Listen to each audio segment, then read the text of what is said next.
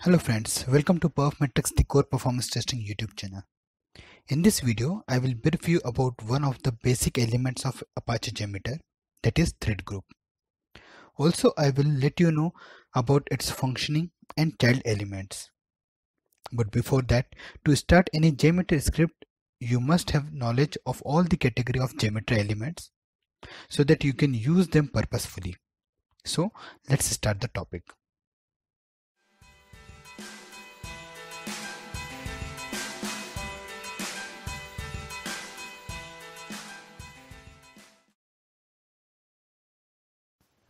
Geometer element refers to the component which is designed for some specific purpose.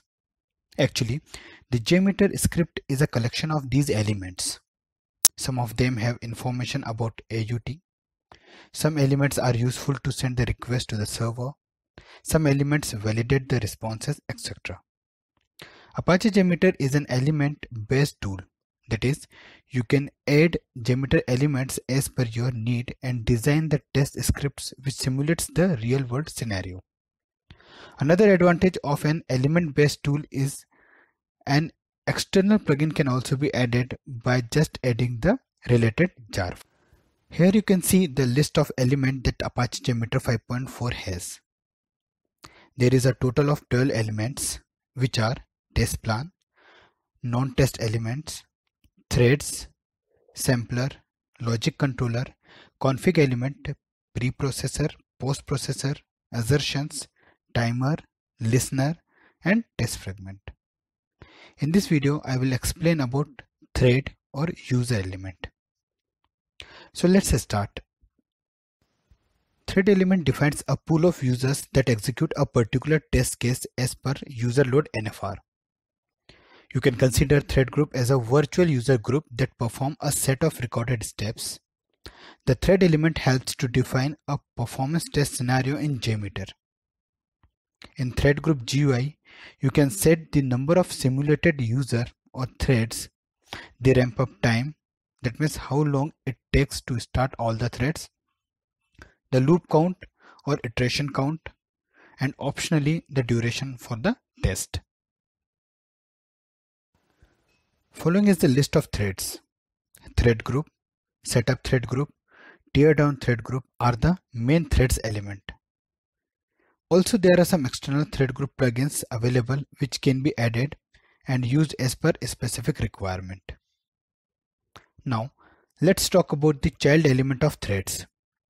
You can add a number of elements as a child of thread element which are sampler, logic controller, listener, timer, preprocessor, postprocessor, assertions, and test fragment. You cannot add test plan under a thread.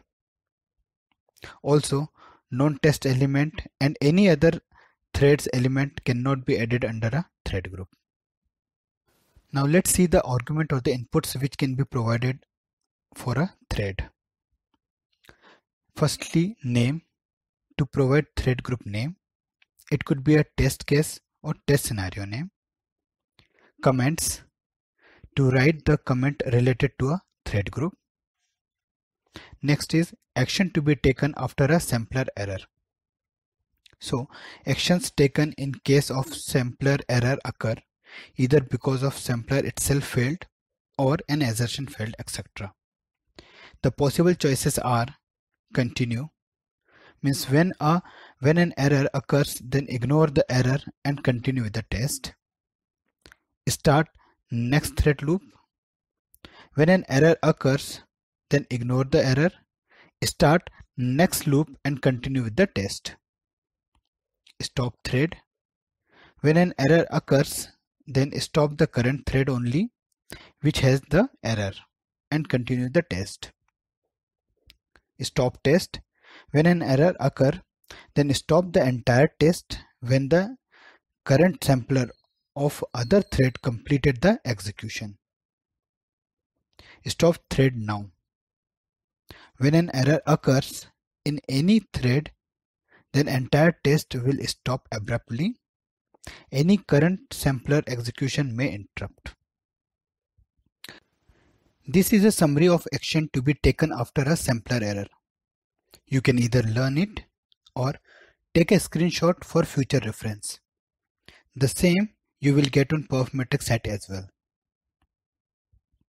Next is number of threads or users. Number of users to simulate during the performance test. This number could be get from NFRs or non-functional requirements. Ramp up period, which is in seconds. It means how long Geometer should take to get all the threads started. If there are 10 threads and ramp up time is 100 seconds, then each thread will initiate at the interval of 10 seconds. And at the 100th second, all the threads will get activated. Note, this is not the time between two threads to start.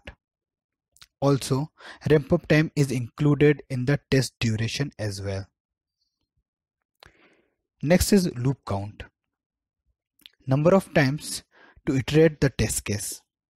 Alternatively, you can check mark infinite to stop the test when the specified duration is over or stop the test manually.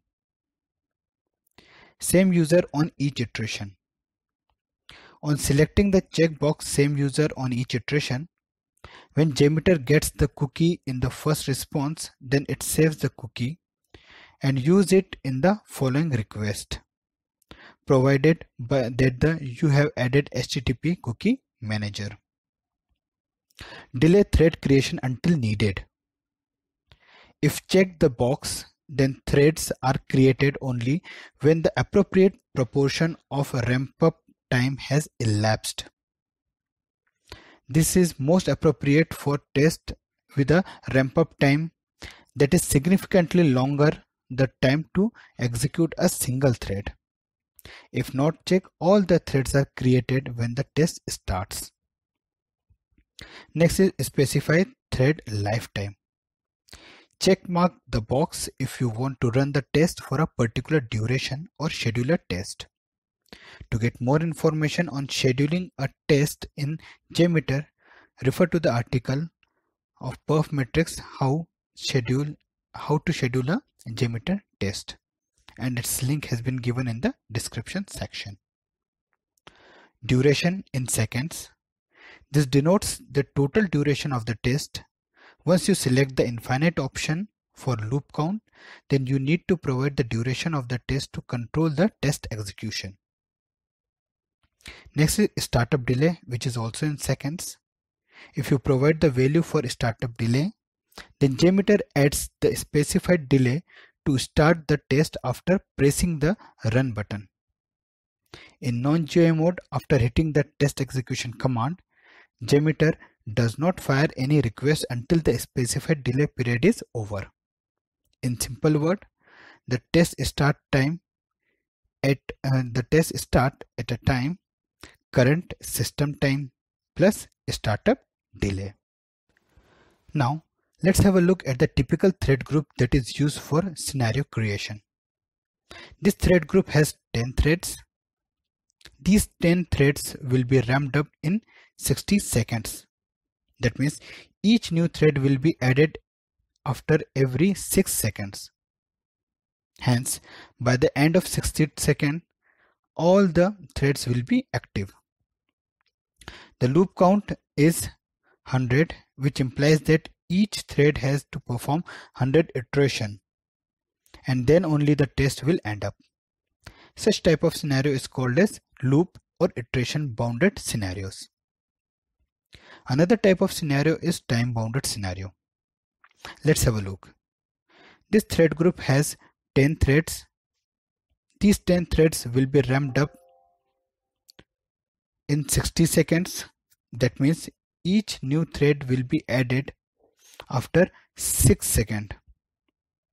Hence, by the end of 60 seconds, all the threads will be active, as similar to the previous scenario.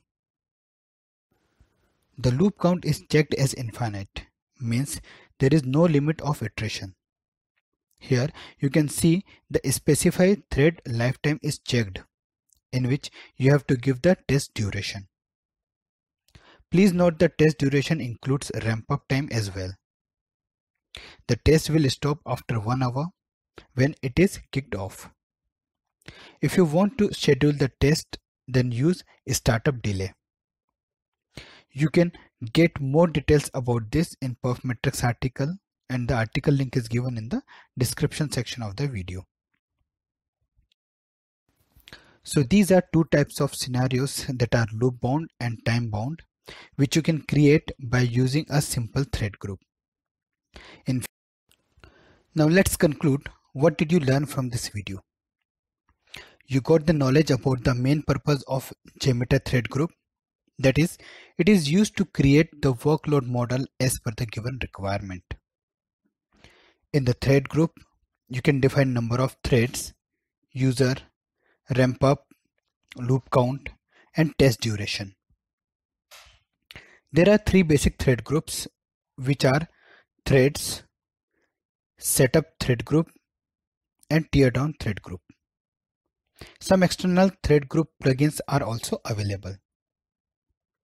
You got the understanding of the meaning and purpose of all the input of threads element. You have seen a summary table of the action to be taken after a sampler error, which would be helpful to understand the purpose of each action. Also, you have seen a typical thread group, along with you got the knowledge about loop bounded and time bounded scenario, the difference, and how to create both the scenarios. Hope you got all the needful detail with a proper description of Geometer thread group. So that's it in this video. To watch more video on Geometer, performance testing and engineering, stay connected with PerfMatrix, the core performance testing YouTube channel. Thank you.